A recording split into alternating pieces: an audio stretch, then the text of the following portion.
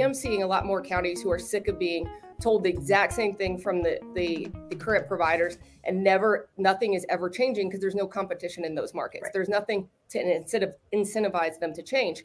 And I think that is one of the reasons that we got into the Yellowstone deal up in Bozeman. The county commissioners are the ones who really pushed that deal through, because I think that some counties around the country are starting to take this a little more seriously. Not all of them, Peggy, I get that, but I think we are seeing some of them starting to come to the table. Yeah, we'll have some come. We already had some come to the table. Androscoggin County gave funding to a project we just funded yesterday. Aroostook is going to be in for some stuff. Hancock is going to be in for some stuff, but we have 16 counties, but there's a bunch that are not.